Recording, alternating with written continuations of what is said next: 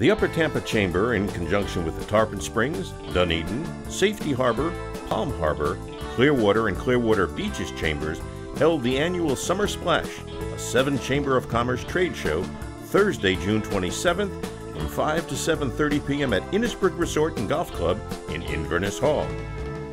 The event, open to the public, attracted a large audience interested in learning about local businesses. Over 100 businesses exhibited, including a wide sampling of restaurants that served up their specialties to the crowd.